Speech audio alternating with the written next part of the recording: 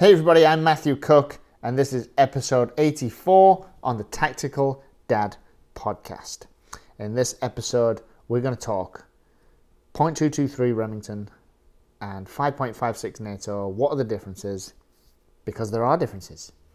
And we're also going to talk my preference for home defense, my ammunition preference for home defense. So let's get into it. I had the pleasure of speaking to two ammunition companies. Fortunately, they have agreed to have a couple of people from their companies join me on the podcast in the coming weeks to talk ammunition. It's a hot topic. It is a much discussed and much debated topic, especially these two particular pieces of ammunition. Some will argue they're the same, others will argue they are different. Some will argue, basically some are going to argue that they're the same, some are arguing that they're different. So let's just get straight into it rather than beat around the bush. So they are different. Fact. There are many people that will argue that they are the same, but they're not. So even though the thing that is the same is they have the exact same external cartridge dimensions. That is what is the same. However, they are different, and which is why you should not load a 5.56mm NATO piece of ammo into a .223 Remington chamber, because it will cause a higher chamber pressure when it's fired. The higher pressure can, if you do it once, it's probably not going to do much then and there.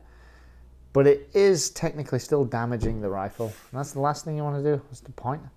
No point at all. And you could hurt yourself as well at the end of the day. There is the potential for that. So just don't do it. Now, why would they make guns chamber differently, and state that? Because because they're different, obviously. However, if you shoot a .223 Remington ammunition in a 5.56 NATO chamber, is completely fine. That's what I can do, which is why I have the benefit of using both ammunition. Also, one's cheaper, so I can use one at the range more than the other.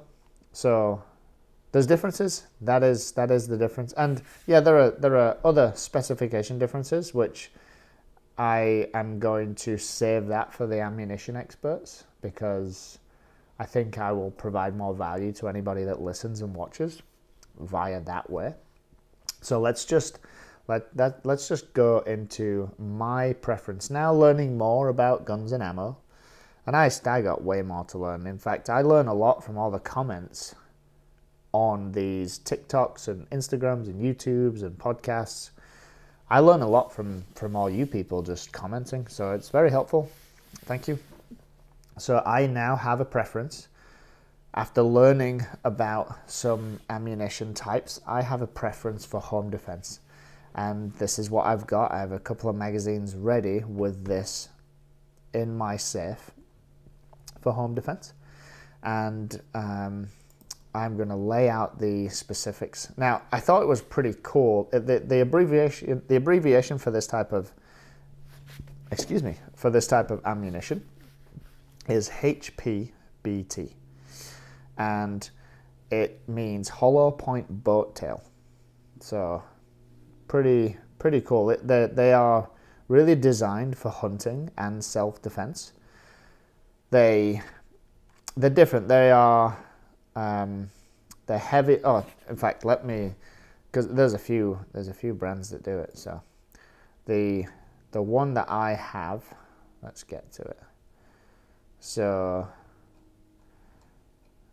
the best home defense, because I think it is actually Remington. So here we go. So the Remington 223 77grain HPBT. That is my preference for home defense. And let's get into the hollow point boat tail. So, and this particular one just from the name Remington, you can already assume that it's going to be more expensive, and you're right, it is. You know, you're buying the brand. And in this industry, if there's anything I've learned so far, it is that you kind of stick with, in terms of guns and ammo, stick with known brands. Especially new gun owners and people that haven't been in this space for, you know, years and don't work with guns and ammo on a daily basis. I would advise sticking to the brands, and as you get more experienced, then obviously you start to understand the materials, the construction of things, and you can start to taper off and test things, and your personal preferences come into it then. But I have gone with these, and I think would be safe for other people to go with it too. So Remington 223 77 grain hollow point boat tails. So with this particular round, the specification of it, so it is it's brass casing, hollow point boat tail. The weight is 77 grain, hence 77 grain, and it's a heavier hollow point bullet. In fact, it's one of the heaviest that is available. So it'll pack a bit more of a punch, and the whole deal with a hollow point is that upon impact, the bullet itself will expand, causing a lot more damage. Hence why it would be good for home defense.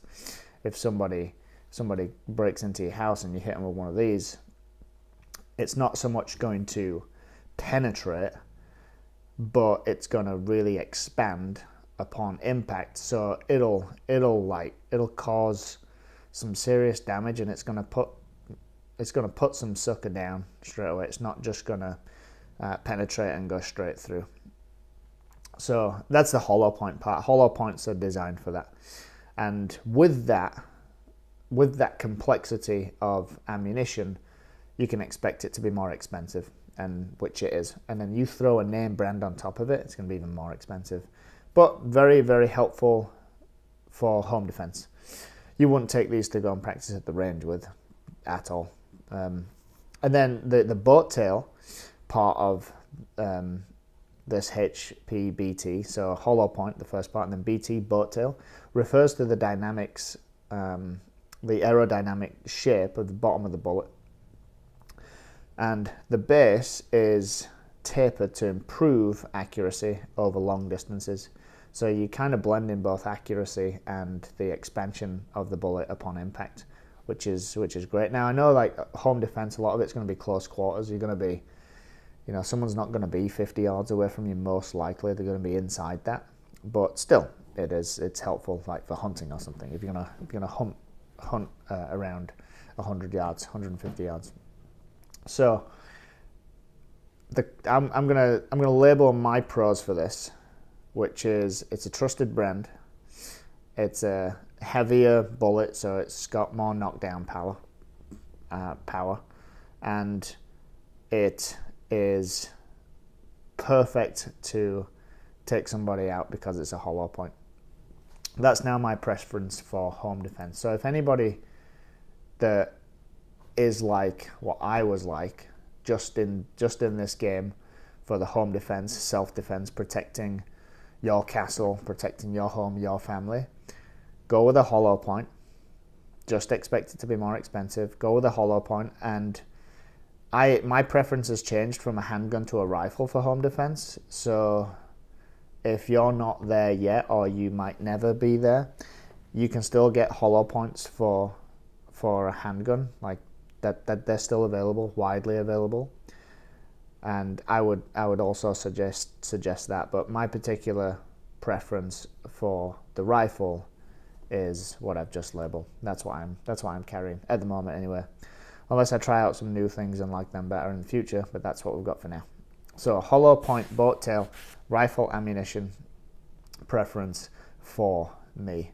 And just up front, right at the start, the differences, of which there are, for a 0.223 and a 5.56, because there are people going crazy on our TikTok, like going at each other, saying, no, it's the same. I've tested it myself. I've done all of this. It's the same. There's no difference. And then we've got other people that are like, there's a difference. So they are the differences coming from ammunition experts, which I'm bringing on the show probably in the next 2 to 3 weeks. So that's going to be really, really fun. So stay tuned. Thanks for joining me. Hope you got something out today. Hope I clarified and cleared the whole 0.223 and 5.56 up, at least somewhat. There's still going to be folks that argue with that, but hey, there's nothing else I can do for you there. Thanks for joining me. Have a good day. I'll see you soon.